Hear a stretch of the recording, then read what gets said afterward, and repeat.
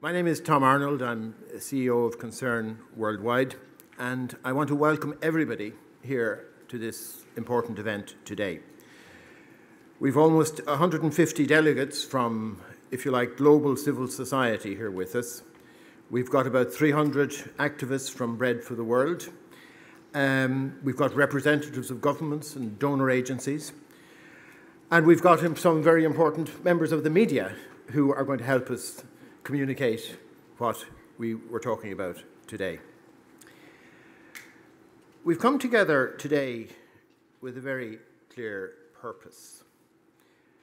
We want to do whatever we can, individually and collectively, to end the scandal that nearly 200 million children do not have adequate nutrition, and that in consequence, their whole future life prospects are compromised.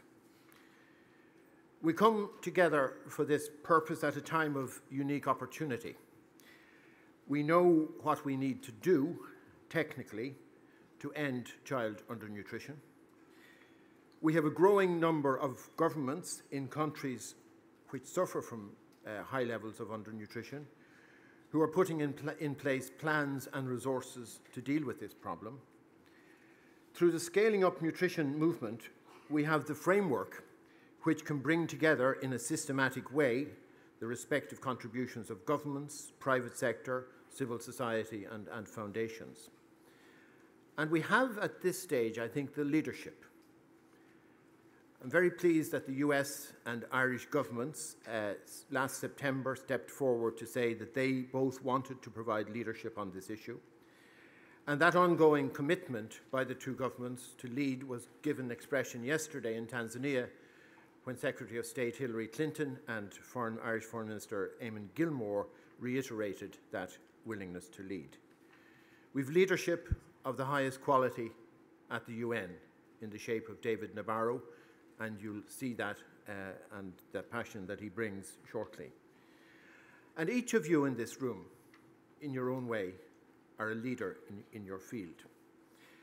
At the meeting last September in New York with Secretary Clinton and then Foreign Minister Martin, David Beckman of Bread for the World and I, on behalf of Concern, we committed to assemble this meeting today.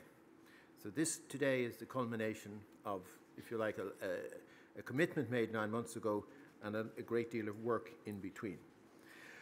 And we said then that we wanted the main focus to be with civil society, because whatever possibility there is to change things in regard to child undernutrition, it has to involve civil society. So many of the people who are here today have had a key role in this regard. And we've put together this meeting with the help of a large number of partners, and I want to, at the outset, acknowledge those partners. They include the Bill and Melinda Gates Foundation, Irish Aid, PepsiCo, Share Our Strength, the UK Department for International Development, the World Bank, Save the Children US and UK, Interaction, the 1,000 Days Campaign, the Secretary-General's High-Level Task Force on the Global Food Security Crisis, the CORE Group, and Helen Keller International. And I want to thank each and all of these.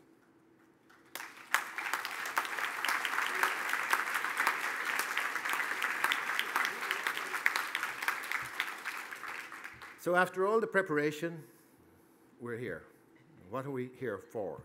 In my view, we're here for three particular purposes today.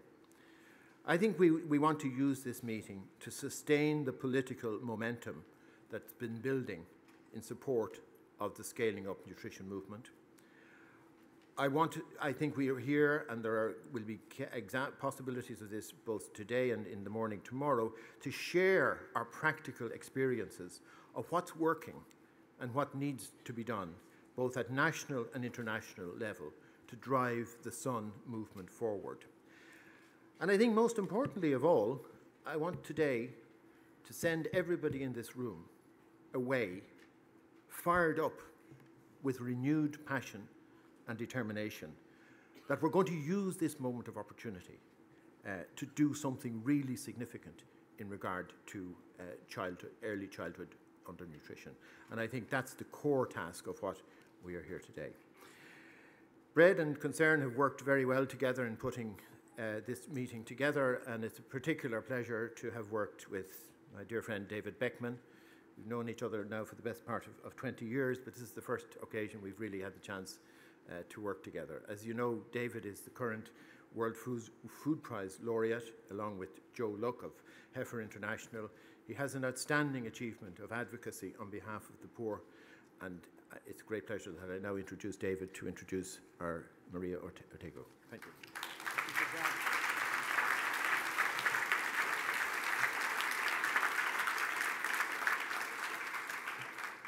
Good morning.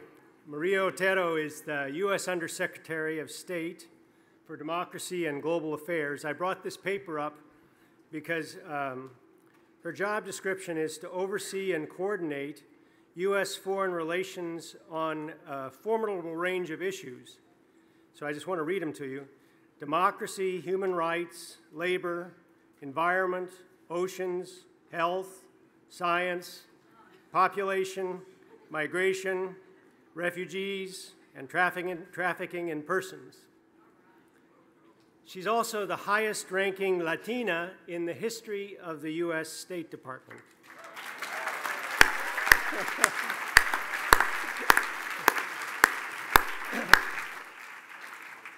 Maria is also deeply committed to reducing poverty and hunger.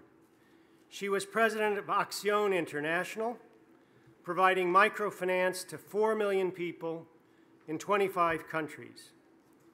And most importantly, she served as chair of Bread for the World's board. That was a joke.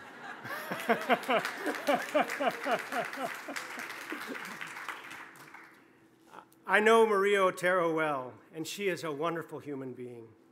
It's a joy to introduce Undersecretary of State, Maria Otero.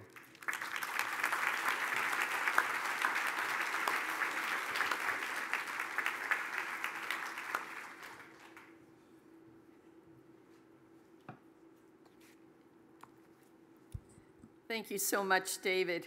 Such a warm introduction, but what I like best about the introduction is that he calls me Maria Otero, you know, like a good Hispanic name. It's really wonderful to be here with this panel and to see familiar faces here. As David said, I have a long history with Bread for the World, and I remember very fondly those years that I worked on the board. And of course, working with this wonderful precedent that Bread for the World has, and David Beckman. What a wonderful. And of course, as Tom mentioned, today's event is even more extraordinary because of the presence and the partnership of these two outstanding organizations, Bread and Concern Worldwide. Their intentionality and their commitment to the hungry around the world has made a real and tangible difference. And that's important for us to remember as we take this on. When many of us, I dare say everyone in this room, sets out to address the endemic challenges of hunger and undernutrition in the world, we are setting our sights high. We knew then, as we know now, that the bounty of our planet affords enough food for every human being. And yet, we know that this might be true in theory, but it has yet to be proven in practice. Tonight, after a full day's work, millions will go to bed with empty stomachs. And this year, many millions of children will die from undernutrition. When I lived in Honduras, I saw this firsthand. I saw it in the homes of many of the micro-entrepreneurs that I visited in my capacity as director for Acción International in that country. One time when trying to measure the impact of the loans that we met to tiny little businesses, I interviewed one of those micro-entrepreneurs, a man, who said to me, "How do I know if my business is doing well? If I can feed my family, then I know my business is doing well. If I can't buy food for my family and they go to bed hungry, that tells me that my business is down." But even more starkly, I remember a trip to a small village in a rural part of Honduras near a place called Nacaome. When we arrived at the home of a very poor family, as it's the custom there, they provided us with the best that they could so that we could share it with them. They gave me a plate with honey on it, nothing else. And it was honey from their beehives. I was struck by their generosity, but also filled with sorrow. This was the only thing that this family had to eat. That is why we're here, to end the pain and suffering caused by hunger and malnutrition. It is why, after decades of setting out to combat global hunger, we hold fast to the truth that we can provide our fellow brothers and sisters, and that we can create a future where hunger pains are not part of the world that we live in. Hunger strikes first at the individual. Too often, its early victims are children and women, but it does not stop there. Hunger strikes at communities and entire societies. Improved nutrition during pregnancy and early childhood is a critical driver for economic growth and poverty reduction in the national level. A child's cognitive and physical development is improved. A child's susceptibility to other diseases is reduced. Over the long term, these factors contribute to the workforce that is more capable and a society that is better educated and more equal. We know that investment in nutrition are highly cost-effective and are paramount to the success of virtually all of the Millennium Development Goals. A group of leading scientists and economists, including several Nobel laureates, stated in the 2008 Copenhagen Consensus that combating undernutrition is the best investment in international development. That is a strong statement. We are here today because we know that that statement is true. Nutrition underlies many of the foreign policy priorities of the Obama administration, foremost among them women, water, global health, and mostly food security. Let me say something about these. First, women play a crucial role, not only in the nourishment of their family and communities and of taking care of their children, but also in the acquisition of food and reaping of harvests. And yet the gender gaps in accessing agriculture and financial resources inhibit a woman's ability to provide and to prosper. Economic projections by the Food and Agriculture Organization, the FAO, suggest that closing this gender gap will increase agricultural output and produce a related decrease in the number of undernourished people in vulnerable nations. To close this gap, AID funds a program that is called Women Farmer Advancement Network, WOFAM, which seeks to relieve hunger and poverty by providing training and educational resources to rural women working in agriculture. Secondly, clean water is a critical component of nutrition efforts. 40% of the world's people lack access to safe and drinking water, and waterborne diseases are the leading cause of death of children under 5. By developing clean waters through what is known as WASH, water, sanitation, and hygiene, in schools programs and promoting exclusive breastfeeding along with appropriate complementary feeding for infants, we're taking a multi-pronged approach to ensure both adequate nutrition and food safety for our youngest and our most vulnerable. And thirdly, the U.S. government has elevated food security within our foreign policy agenda. It has recognized the extraordinary potential that it has to change the scope of international development. Feed the Future, this administration's key initiative on food security, draws on resources and expertise at the State Department, clearly at USAID, at the U.S. Department of Agriculture, at the Millennium Challenge Account, MCC, at Treasury, at the U.S. African Development Foundation, and with Peace Corps. Today, through Feed the Future, the United States is more focused on global food security than in any other time since the earliest days of the Green Revolution. This leads me, of course, to the 1,000-day partnership, which is bringing us all together here and all the important issues under this banner, which is nutrition. As you know, the partnership supports the Scaling Up Nutrition, the SUN movement, by drawing international attention to the 1,000-day window of opportunity from pregnancy through age 2. It is this time and this period when adequate nutrition has the greatest impact of saving lives, the greatest impact on developing a child's cognitive and physical capacity, and mitigating the risk of chronic disease. 1,000-day is also a window of opportunity for us in the international community. It is a challenge to take concerted action against undernutrition within 1,000 days. The effort and the momentum achieved during this time frame will serve as a strong foundation for moving towards the ultimate elimination of malnutrition. 1,000 days takes a multi-sectoral, country-led approach to improving maternal and child nutrition. Today, I'm very pleased to be able to present my boss, who we've just heard about, Secretary of State Hilary Clinton, who understands the significance of the 1,000-day initiative. As we heard, she's traveling in Africa, and yesterday, on a Sunday, she spoke about the 1,000-day campaign in Tanzania. Let me stop here for a moment, and without further ado, I think she has a few words that she wants to share with us through video since she can't be with us. Good morning, everyone.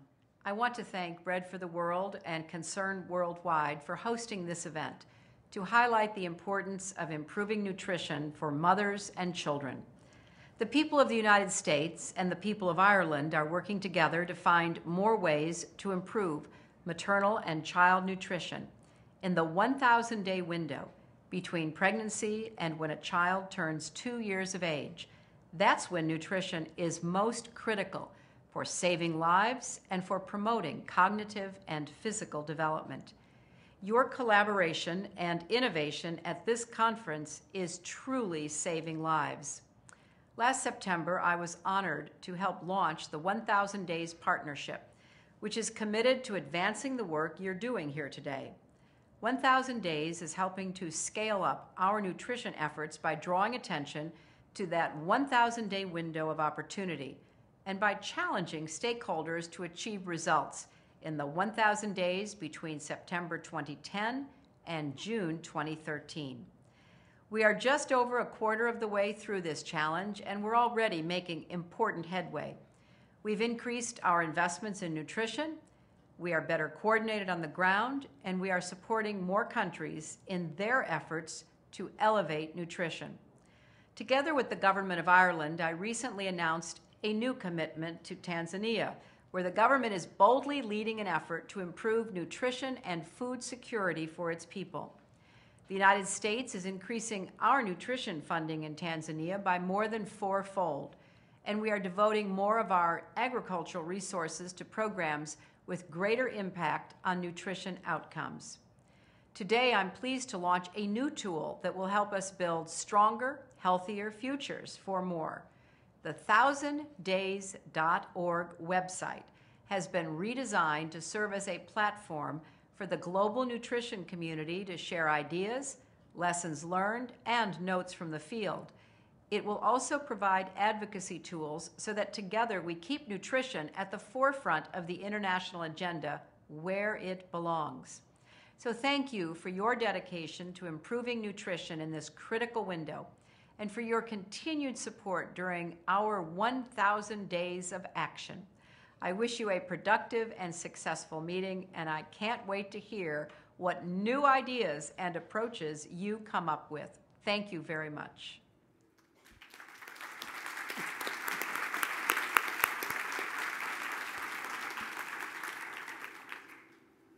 We're very pleased to be able to have this new international advocacy tool to help keep nutrition and health of pregnant women and children on the international agenda.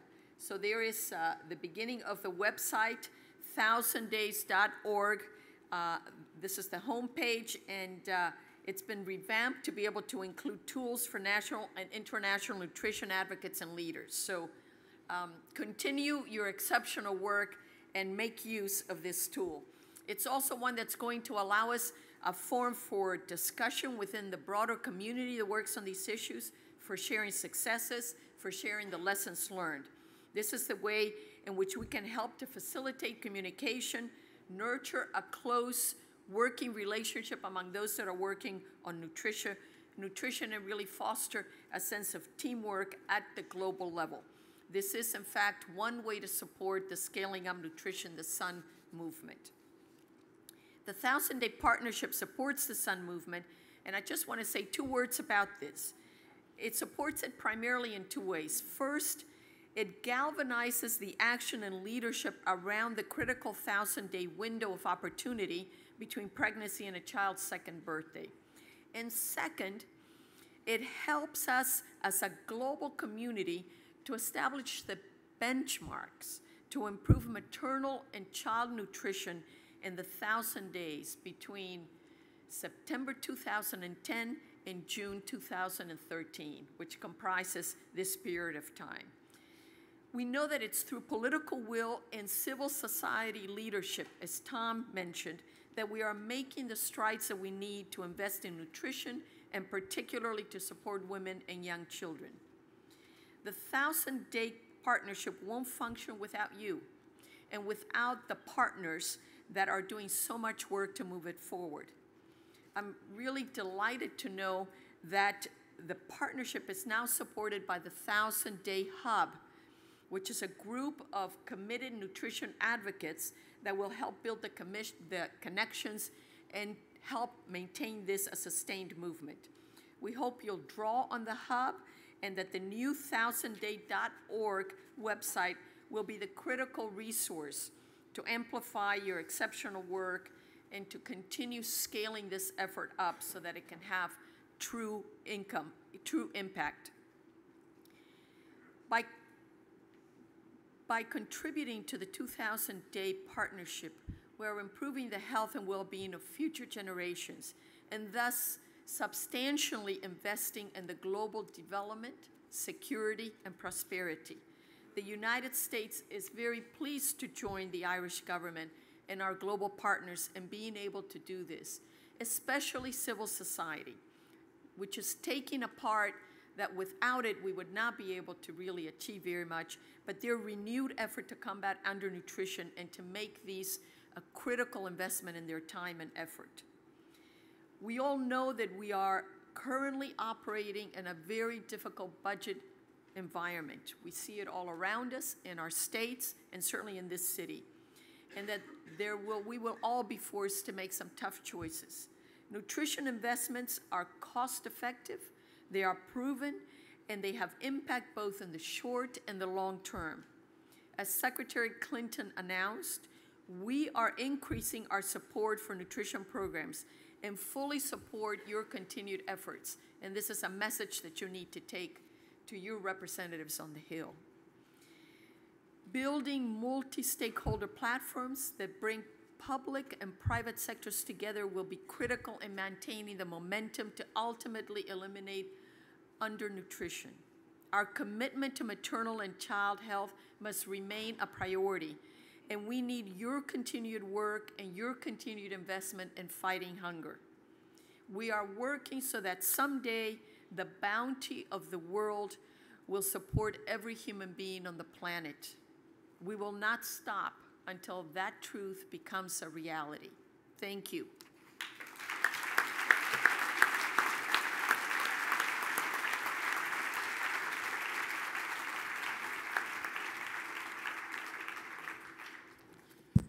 Marie, thank you very much indeed for those very good and inspiring words. We're delighted to have had Secretary of State Clinton's address there, and you know, it is important to say that her personal, deep personal commitment here has a significance beyond these shores, I think. it is really important that somebody of her international stature is putting her considerable political weight behind this initiative. The partnership between the Irish and the US government has been referred to, and I'm very delighted that that partnership exists. We have with us Ambassador Michael Collins, from Irish Ambassador to the United States, here with us this morning. He's been a wonderful support to us in every way in the past number of years, and I just want to acknowledge that, Michael.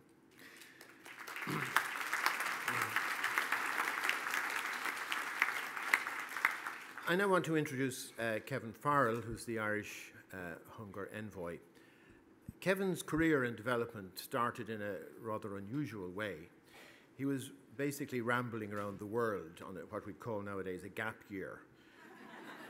And he'd reached Bangladesh, where he came across the Concern office. Concern was working in Bangladesh from 1972. And so, consistent with our mission of helping the hungry and the needy, he was given a job. It was an early form of food for work. And he has developed enormously since then. So Kevin had a very distinguished career with the World Food Programme for almost 20 years, from 1989 to 2008. He worked in a number of key positions, including head of Great Lakes operation in the World Food Programme headquarters in Rome, head of WFP in Uganda and Somalia, where he managed large and complex programs, and most recently, and I saw him perform in this way myself, as head of the World Food Programme in Zimbabwe from 2002 to 2008, where he established and developed one of the largest of WFP programs in response to the very difficult food situation in Zimbabwe at that time. He also then served as a member of the Irish Hunger Task Force and made an outstanding contribution in that regard. And then, subsequently to the publication of the task force, the Irish government asked him to become Irish Hunger Envoy. It's a great pleasure to introduce Kevin Farrell.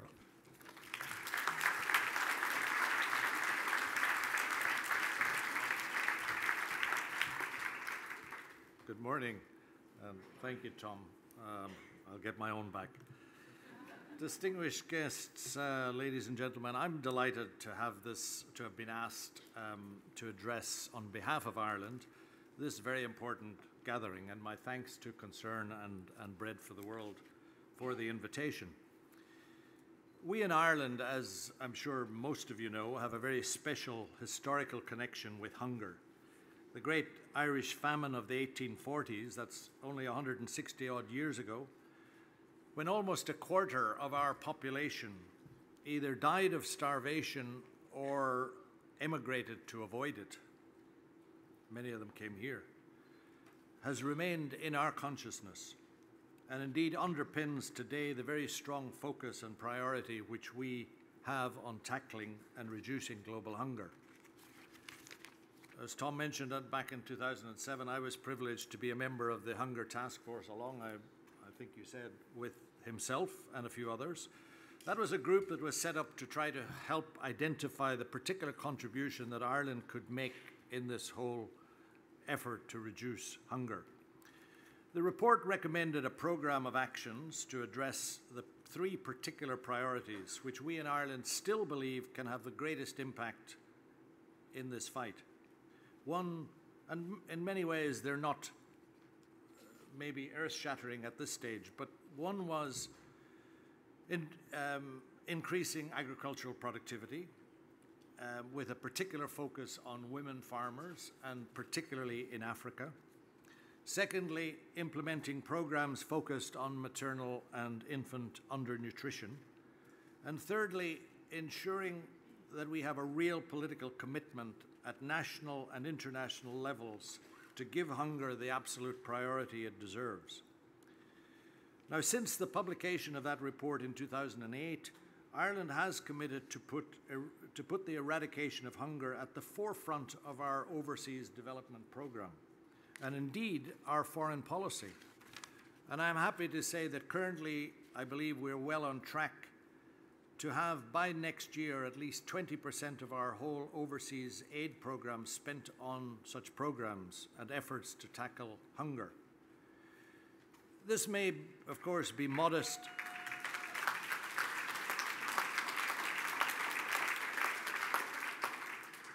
This may, of course, be modest in purely quantitative terms compared with that of other larger players in this. But in terms of per capita support in the country and in terms of the commitment of both the country and its people, I believe it is significant. And clearly, and this was pointed out very recently by none other than President Obama during his recent visit to Ireland, we share that commitment in combating hunger with the government and, of course, the people of the United States. Of course, in the Feed the Future initiative, those two priorities, scaling up agricultural production and tackling maternal and child undernutrition, are, of course, key priorities of the United States government. And I'm delighted, incidentally, to note that our teams in the field are working so well together in this whole effort. Of course, a very important part of that joint commitment is the support for SUN and the scaling up of nutrition movement, and within that for the 1,000 Days initiatives, which was referred to earlier, which was launched last September by Secretary of State Clinton and Ireland's then Minister of Foreign Affairs, Micheál Martin. The intention behind that initiative is, of course, that it be the start of a much larger global movement to focus attention on undernutrition, to increase resources, and to build partnerships to alleviate what is, I'm sure you'll all agree, this obscenity of global hunger, where tens, indeed hundreds of millions of people, and I think we're focused here today particularly on pregnant women and children under 2, simply do not have adequate amounts and quality of food to lead anything like normal lives. Now, I don't need to go into the reasons why we all believe that tackling malnutrition head-on is so vital. I think we're all aware of the compelling moral reasons, as well as what we might call the more quoted economic reasons why this is so important.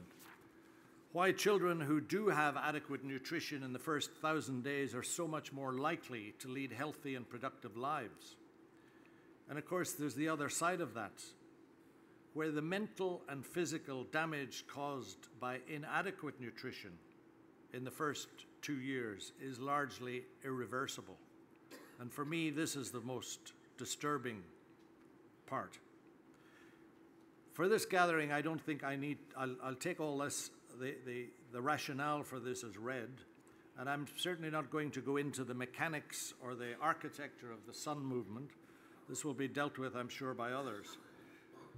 But because I want to stress and to speak a little bit about Ireland's commitment, I'll just refer to 2 or 3 actions which we are taking in the field.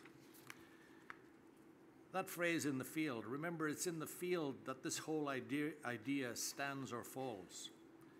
And by the field, I don't just mean in the countries with high levels of malnutrition, the so-called high-burden countries. I'm not just speaking about the impact our actions have with governments or even with institutions in the country. It's what happens at community and more specifically at household level that matters. It's really, and quite simply, about how many, especially mothers and children, are now being adequately nourished or fed as a result of this combined effort. So what is Ireland doing? Since last September, and I note we're already about a quarter of the way into the 1,000-day movement, Ireland has significantly scaled up our investment in nutrition programs, particularly in Africa. I'll cite 3 very briefly. At the moment, we're involved in partnerships with the Global Alliance to Improve Nutrition, that's GAIN, with the Micronutrient Initiative and others to fortify wheat and other cereals with essential minerals and vitamins. Or is it vitamins? We're involved in scaling up the production and distribution of orange-fleshed sweet potato. I knew you would recognize we wouldn't be too far from the potato. This sweet potato, which is particularly rich in vitamin A, we're working with smallholders in both Ethiopia and Malawi and in a program jointly with the International Potato Center, SIP. Thirdly, we're supporting the government of Sierra Leone to implement its national nutrition strategy, including infant and young child feeding, and its community management of acute malnutrition. That, incidentally, is a program that Ireland has been quite engaged in. I think it was something that was pioneered by Concern and another NGO called Valid International, and I think is one of the exciting things that's being done in this field of acute malnutrition. I won't go into the details, others are more familiar with it, but I think it's one of the things that we are keen to continue to support. I mention only three points. We could certainly talk about the continuing support that we have been giving and will continue to give to the UN High-Level Task Force and under the Secretary General's Special Representative David Nabarro, who's doing such an excellent job with his team in giving leadership to this whole effort. Mention has been made by at least two other people about the events in Tanzania yesterday, so I'll be very brief, but just simply to say that for us was a very important event. I think it highlighted two particular aspects are particularly important. One is the strong leadership from ourselves and the United States, and secondly, the strong country-led nature, the buy-in, the strong buy-in that is obviously now coming from the government of Tanzania.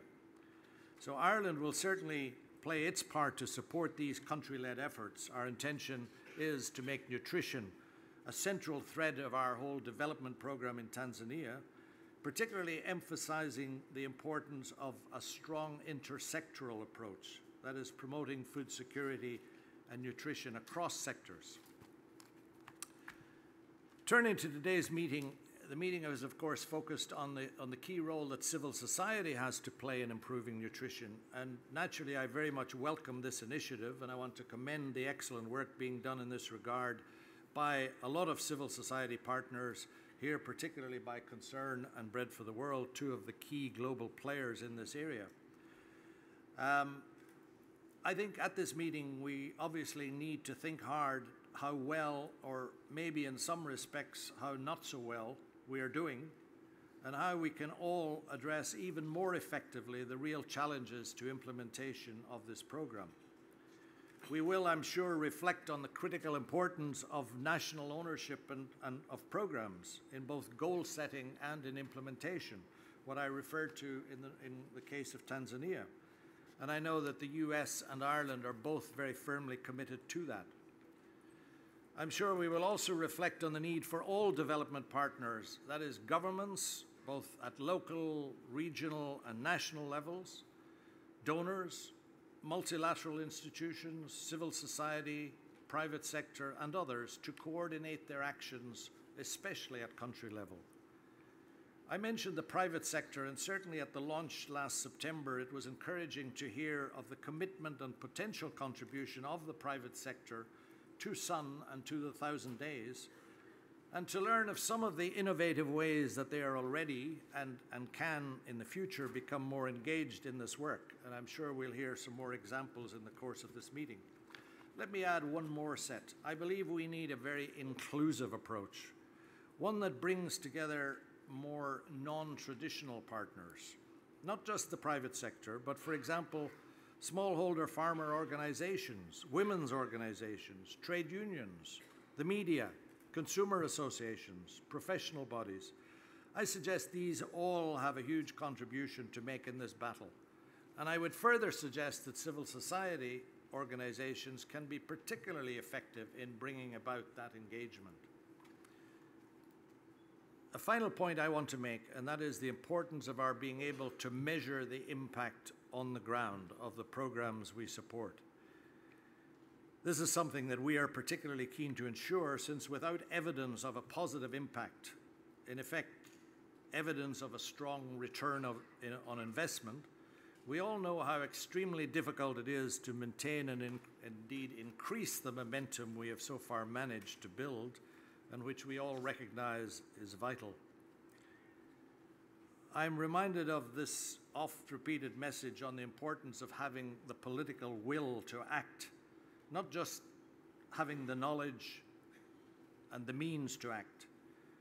The Hunger Task Force report that I referred to earlier spoke back in 2008. It said, the analysis, that is, of the problem is there, the commitment is there, but unless we act on these commitments, we will never eradicate hunger and starvation from our world. So I look forward to the discussion today and to hearing more on precisely what we feel these actions are which are needed, and especially what civil society partners believe can and must be done to make the Sun and the 1,000-day movement or initiative even more effective. And when I say effective, again, I mean at household and individual family level. And I mean effective in the only terms that really matter, which is how much and how quickly we are reducing and even hopefully making some inroads in eliminating this massive human tragedy, this scandal of widespread malnutrition in the world. Thank you.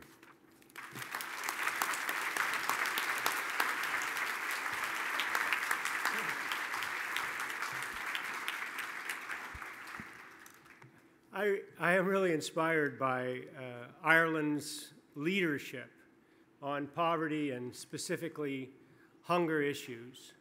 He didn't even mention Bono. And until our president went to Ireland recently, I never knew there was an apostrophe in his name. Did you know it's Obama?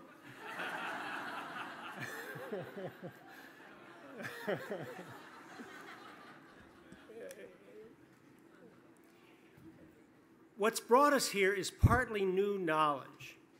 A series of studies were done all around the world, published in January 2008. And those studies showed us which are the most effective ways, the most impactful ways to reduce child malnutrition. And those studies were financed in part by the Bill and Melinda Gates Foundation. The Gates Foundation has also played a catalytic role in getting lots of the agencies, the international agencies that run child nutrition programs in developing countries, to agree on a common set of priorities, a common plan of action. And that's scaling up nutrition. 3 of our colleagues from the Gates Foundation are with us today: Oying Ramon, Ellen Piwaz, Jennifer Kurtz. And now to speak with us by video, we have Melinda French Gates. Hello, I'm Melinda Gates, and I'm so pleased to be participating in this important meeting. When Bill and I decided to focus on philanthropy over a decade ago, one of the first things we learned is that while children in rich countries got all the nutrients they needed, children in poor countries were lacking the basic nutrition they'd need to grow up strong and healthy. That's why one of our first major investments was to understand and address malnutrition. Since then, I've taken many trips to learn about how we can improve children's health. On a recent trip to Nairobi, I spoke with a group of women about their children. And one mother told me, "I want to bring every good thing to the one child I have before I have another." And it reinforced for me that there's something universal in motherhood, that mothers everywhere have the same goal for their children. We all want a successful future for our children. So whether you're meeting mothers and their children or reading the latest research, one thing is completely clear: a child's future depends on good nutrition. That's why I'm so excited about the 1,000 Days Initiative. We know that good nutrition, particularly during the 1,000 days between pregnancy and a child's second birthday, makes all the difference in the world for that child. If we can get nutrition right, we can save millions of lives, and we can give tens of millions of children a chance for a better future. So what can we do to keep moving forward? I believe innovation is key. It's not only central to technology.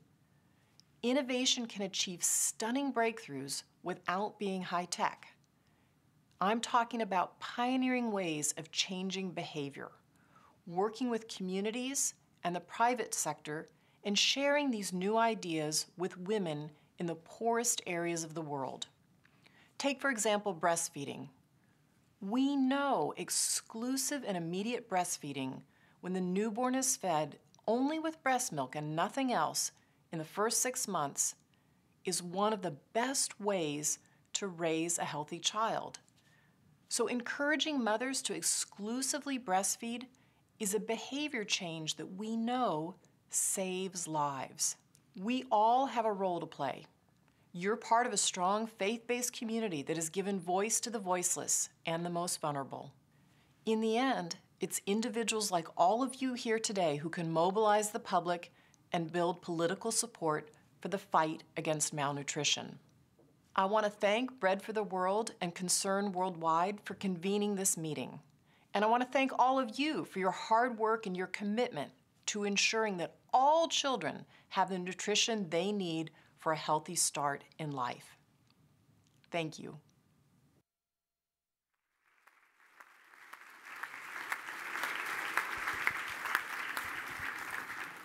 Thank you, Melinda. I want to introduce Dr. David Nabarro now.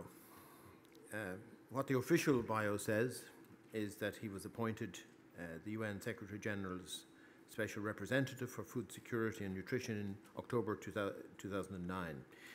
He's worked in the Office of the Secretary General as Senior UN System Coordinator for Avian and Pandemic Influenza since 2005, and since January 2009 has coordinated the UN High-Level Task Force on the Food Security Crisis. Before joining the Secretary General's office, he worked since 1999 the World Health Organization, serving as Executive Director, working on issues that included the Commission on Macroeconomics and Health, health systems assessments, and the creation of global funds to fight AIDS, tuberculosis, and malaria. And before becoming Executive Director, he led the WHO's Roll Back Malaria campaign, its cluster handling food safety, emergency health action, and environmental health, and in 2003, its Department for Health in Crisis. That's the official bio. What any of us who know David Nabarro know is that he brings to that list of formal achievements a passion and a commitment to this particular issue, which is both enormously inspiring and has inspired many of people in this room, and a great effectiveness in doing that. And the conceptualization of the sun as a movement, including the very many partners, I think David has been at the heart of that, and I have great pleasure in asking him to address us.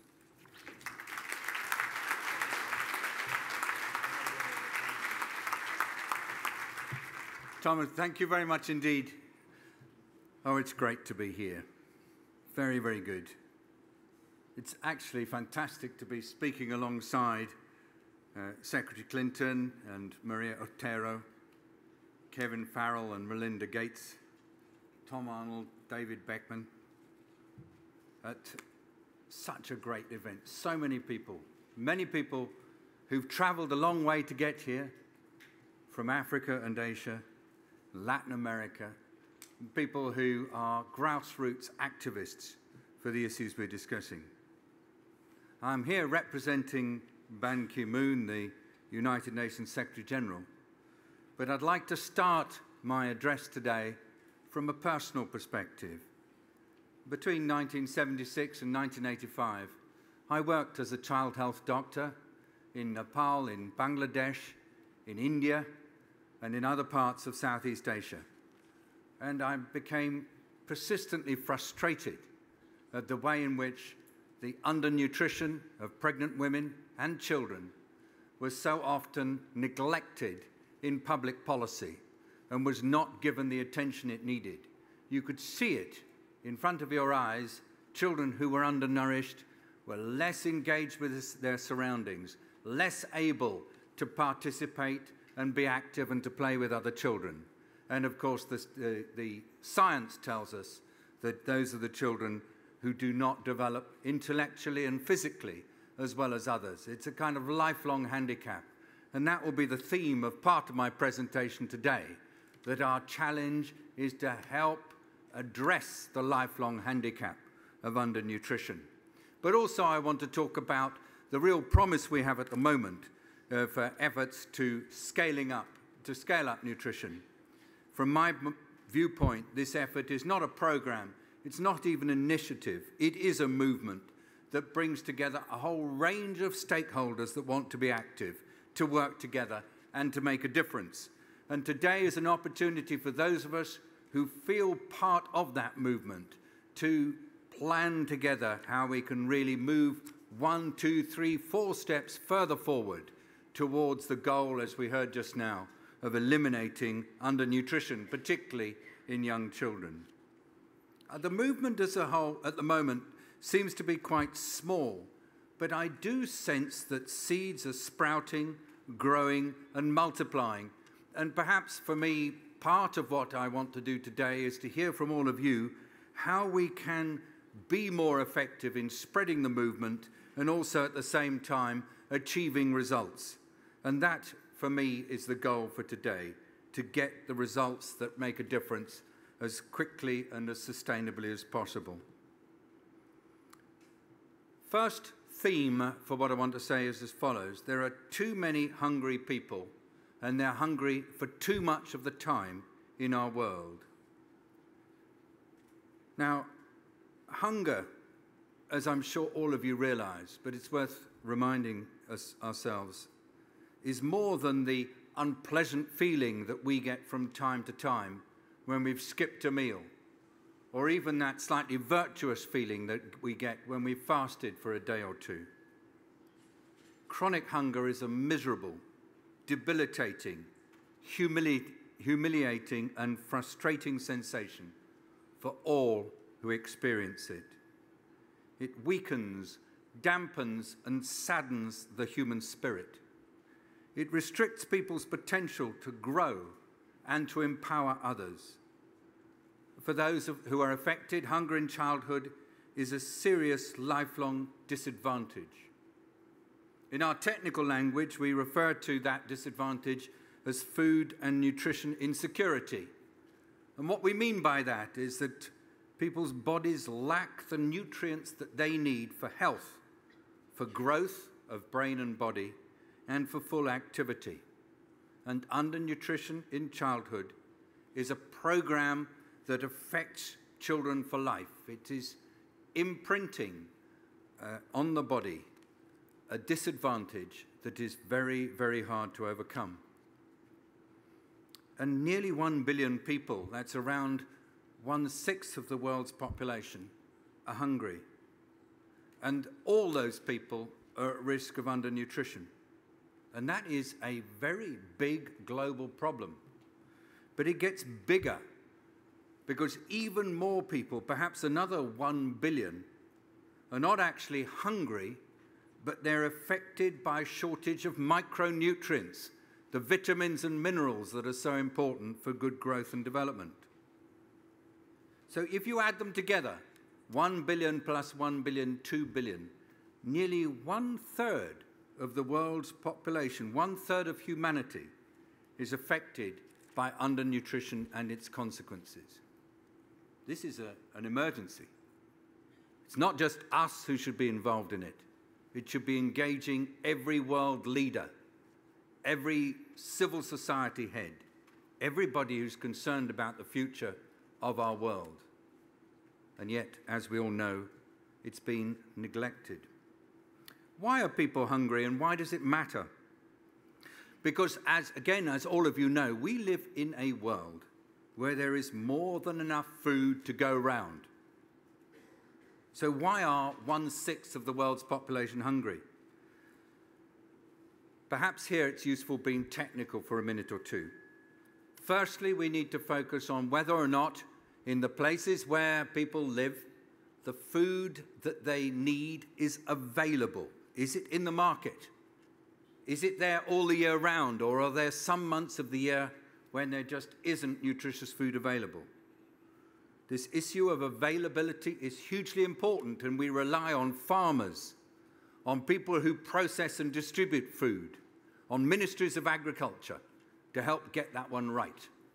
My colleague, Dr. Kasim Massi, sitting in the front row here, comes from Zambia, and he and his team were telling us that the period, 4-month period, December, January, February, March in northern Zambia is referred to as the hunger, because that's the time of year when food is almost always in very short supply in local markets. And that's one of the reasons why many Zambian people, particularly from that region, are affected by undernutrition. But people who've lived and worked in Cambodia, a country where there are some pockets of considerable prosperity, are familiar with another problem, that you have, even in wealthy areas, high levels of undernutrition. Why? Because there are communities who, despite the fact that food is available, can't actually access that food when they need it. Usually because they can't afford it. If they've been working in a garment factory and they've just been made redundant because the market for manufactured, tailored goods from Cambodia is not so good now as it was 3 or 4 years ago, you are likely to face difficulty with feeding your children. If you don't have the purchasing power, if you don't have the means to get to market because roads are impassable or bridges are down, or if you're simply just too busy doing work on your fields and you can't get to go and buy the special food that your children need for good nutrition, then you can't access food. So a second reason is access and lack of access. A third reason why hunger and malnutrition is a problem is that even if people can access the food they want, sometimes because of factors in the household, they don't use that food to yield better nutrition in pregnant women or young children. It may be because there isn't enough time in the household for mother who's busy looking after a lot of children, looking after others in the household, looking after the animals, looking after the land, because women do most of the jobs. They just don't have time to feed their children with what they need. And if their children are sick and their appetite is poor, anyone here who's tried to feed a sick child who will not take the food or perhaps is vomiting all the time knows that it's very hard to maintain malnutrition when kids are sick. So in that household, especially when there is illness, it's often hard to maintain good nutrition because using the food to yield good nutritional outcomes is difficult. So remember those words: availability, access, and utilization. They all have to be taken into account when we're trying to address undernutrition. And often at the center of this, as we heard from Melinda Gates and also from others, is the need for women to have the knowledge about the importance of good nutrition during early childhood, during pregnancy as well.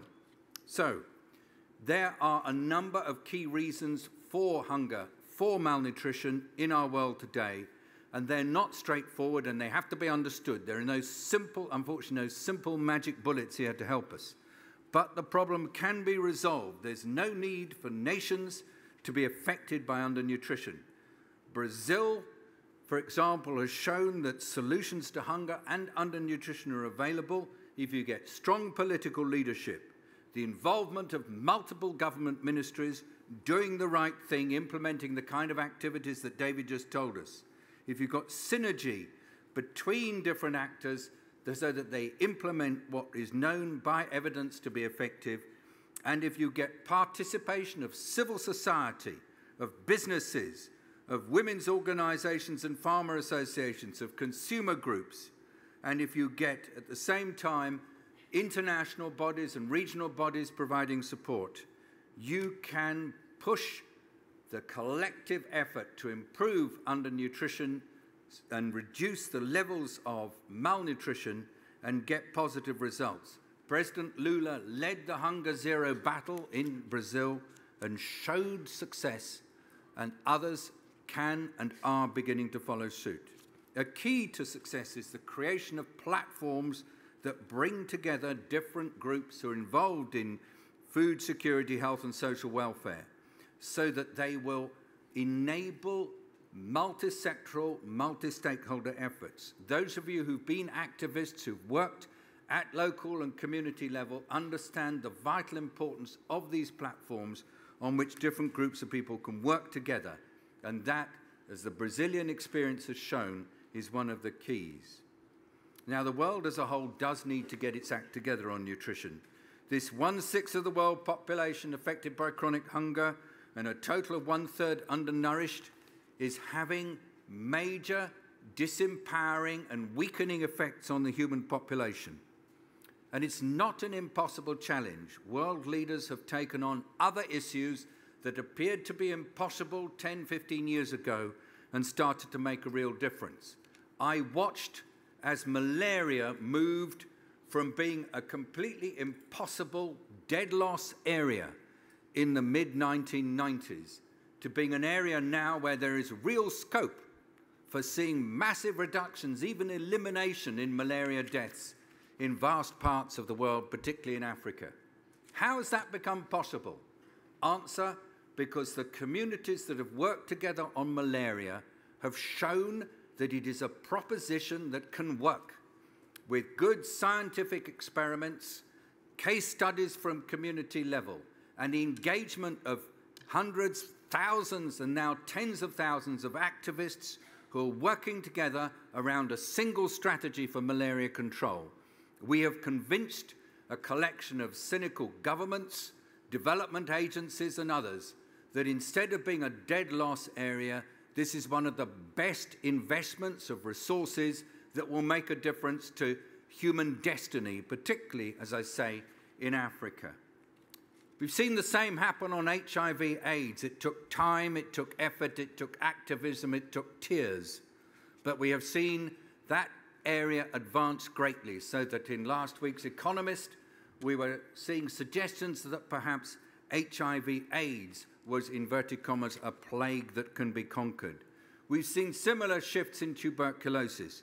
Now is the time to make the step change for nutrition to ensure that all can realize, especially when they're in senior positions and handling resources, that this is an area where proper investment, proper engagement, proper coming together of different actors and empowering of local communities will enable us to see a reduction in levels of undernutrition. But it requires all of us in this room and hundreds of others with whom we're in contact to build that energy, that sense of understanding and agreement that we can do it. How? Tom, 3 or 4 more minutes? Okay.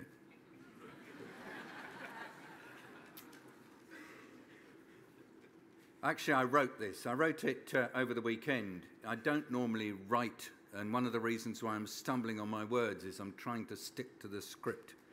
And that's because, for me, it's important. This is such an important meeting because it is the opportunity to raise the game and to increase the momentum. And you don't get this chance very often with a group as strong as this. So, who are the people who can help us? Well, I want to identify Josette Sheeran, the Executive Director of the World Food Programme. She talks about the burden of knowledge, picking up on what David Beckman just said. We know the damage caused by undernutrition. We've got it in facts and figures: economic cost, intellectual cost, developmental cost, political cost. We also know what can be done about it. We know how inexpensive and effective the interventions that can be applied through giving specific foodstuffs or encouraging breastfeeding or supporting women when they're weaning their children. We know the costs and we know the interventions. So we have that burden of knowledge.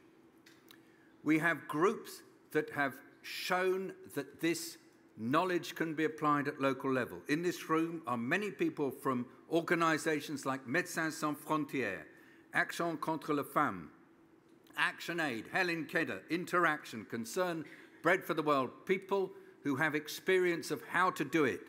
They can witness to the potential and the opportunity for reducing undernutrition. They are also ready to be called for account on their support for country efforts. And it's that challenge now to make certain that, given that we know the problem, given that we have the techniques, that everybody involved in government, in development, and in support for the empowerment of communities to improve their situation says, I am ready to be called to account for the need to act on undernutrition, for our collective failure to get where we need to be, and for being part of the movement. This is the time for a commitment to accountability. We have various tools that can help us. We have a roadmap for scaling up nutrition, what David described and what Kevin and Tom and others have referred to, that shows what we've got to do. We've got many leaders ready to put their head and shoulders behind this roadmap. Particularly like to pick out the people on the podium here: Tony Lake, the Executive Director of UNICEF, Margaret Chan, the Director General of WHO, Bob Zellick of the World Bank and his team, and Bob will be with us at lunchtime, and many development ministers and other senior officials who are ready to be called to account and who want to be shown ways in which they can address the problem. And we've got the 1,000-day partnership there to provide us with the advocacy that we need.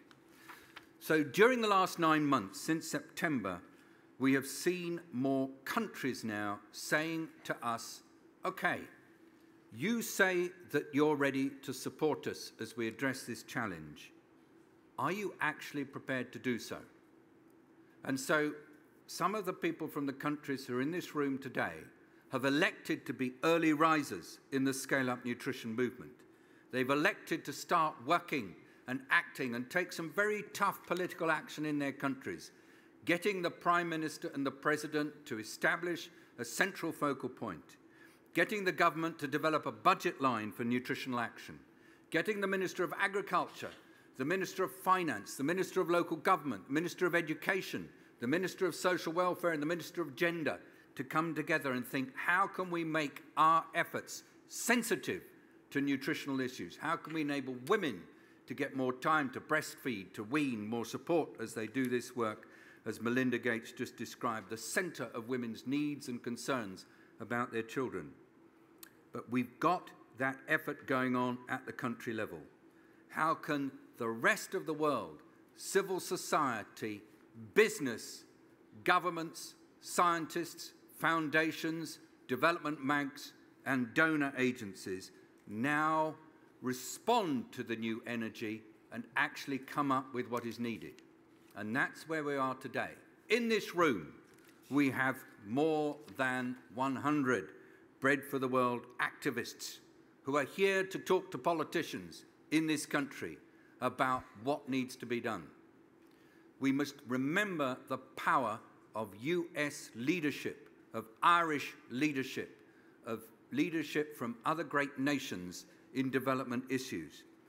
If US and Ireland are prepared to say, we are taking undernutrition seriously, they are listened to. But they need to do it in a consistent way with finance, with political backing, and with the sort of support that will help country-level actors to make a difference. And that's why when you talk with legislators today, tomorrow, next week, next month, over the years, stress to them that US leadership, along with Irish, European, Japanese, Australian, African Union, ASEAN leadership in this challenge to reduce the burden of malnutrition is critical. We need to support countries as they put nutrition higher up the development agenda. We need the G20 meeting in Cannes in November this year to put nutrition as one of its priority goals for the next 5 years. We need to see at the UN General Assembly nations saying the disgrace of undernutrition must be put high on the agenda, especially as we're coming towards the Millennium Development Goal decision point of 2015. By September, we need to see some proper, strong financial commitments, building on those that have already been announced by the United States and Ireland, so that we can say to countries, we have some resources ready to help you. And lastly, we need all of us to stay united, working together to common purpose. If we look at the history of work on nutrition, too often it has been affected by fragmentation and disagreement. No more. We owe it to the world to work together to help ensure that the scandal of chronic undernutrition and the suffering associated with it starts to become history tomorrow and in the next few months. And within the next 10 years, we can look back and say, at that meeting on June the 13th, 2011, we really felt that the world was going to change, because it will. Thank you.